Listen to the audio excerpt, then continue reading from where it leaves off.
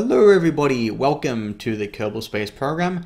My name is Chris and today we're going to be building a concept design. So the concept design that we are building is in the bottom right hand corner of your screen. It is made by a guy known as Ryan Church, and originally I thought this design was sort of something random that Ryan decided to make, but it turns out that this is known as the ARC-170 Starfighter. This is from Star Wars, and I don't actually remember from which film this was from, so that's why I didn't actually recognize it at first. But yeah, now I fully understand where it's from. And I mean, there were a couple of problems with this design whilst I was trying to figure out how to make it. As you can see, we have a couple cockpits inside the fuselage. That's something that we've never done before, but it gives it a very nice look, very nice sharp look. I quite like that. Obviously it's going to weigh down the plane a little, so that's the disadvantage, and be an aerodynamic drag at the same time. But it looks good, and you could probably fit more Kerbals inside, but I don't think you'll be able to get Kerbals out of those cockpits. I haven't actually tried it, but you probably won't be able to do it.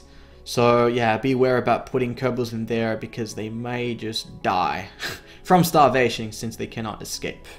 Okay, and if you have a look on the concept design, you'll see that we have two air intakes, or at least they look like air intakes. I was trying to make something similar to that, but obviously we're limited with the amount of parts we have in the game. So this is what I came up with. And it does not look good. It looks a little bit too large with the air intake, and it would kind of weigh down the plane a little. And if you have a look here, this is the final design with the air intake. And this is a little bit smaller than before, and I think it looks quite good. We don't usually do things like that, so that we've done a couple different things in this for this design.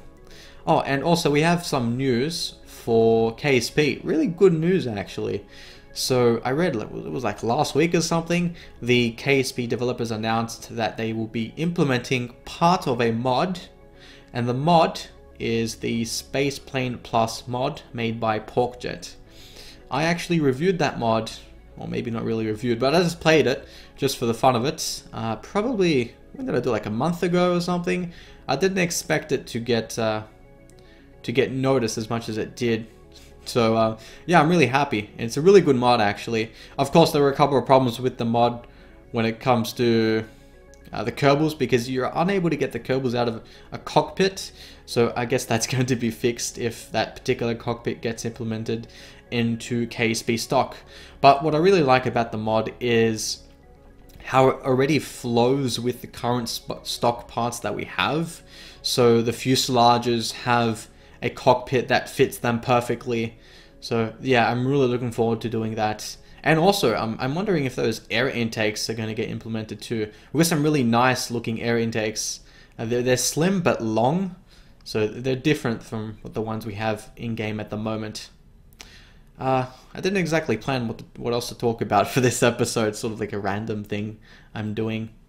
But anyway, we'll talk about the curb paint mod. As you can see, that's what we are using, and we're at the moment painting this plane black, sort of a blackish color, and then I changed it to a blackish gray, and then I changed it to a red, and I kept on changing it. The reason why I didn't really like the black color is because we used the black color in a design called Vance. Like, I don't know how long ago that was, but I didn't want to make it look exactly the same. But at the same time, this design has to look similar to the concept design, so yeah, I think it's good that I changed it to a red and grayish color. As you can see there, it looks a little bit more realistic, or at least more similar to that concept design.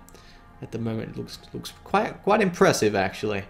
Yeah, and when I launched this thing initially, I forgot to put the Kerbals inside those extra cockpits, so I didn't actually get to test out whether or not the reaction wheels work. Because this is my question: if I have no Kerbals within those 4 cockpits, do the reaction wheels work? Because inside these cockpits you have reaction wheels. So I'm wondering if they work or not. Do you have to have Kerbals inside? Yes, no, maybe? You guys tell me. A problem with this design is, well, earlier on, was that it kept on swaying side to side, as you could tell. And I didn't really have too much of a problem other than that. You get up off the runway quite early, and the Kerbals look happy, of course. There was, well, one minor problem with the fuel. Unfortunately, the fuel wasn't really connected properly. There are some parts in the game that don't pass fuel through them, which means that the actual engines won't be receiving all the fuel that they could be receiving. So I had to fix that with the fuel ducts. That was an easy thing to solve. And if you're interested in using this design, I did use the action groups. So if you press number 1 on your keyboard, that will activate one of the turbojet engines, and then you have number 2, which activates the other 2 turbojet engines, and then finally number 3, which is for the 2 atomic rocket motors. And as you can tell, we are in space and we have over half a fuel tank worth of fuel left. And when I mean fuel tank, I mean like overall fuel. So yeah, look at that. Very nice. I didn't actually expect it to do so well initially, since I haven't actually played, well, I haven't actually made a design like this for quite a while. So yeah, there we go. And all of a sudden it started spazzing out. I think I was time hopping. Yeah, I was time hopping.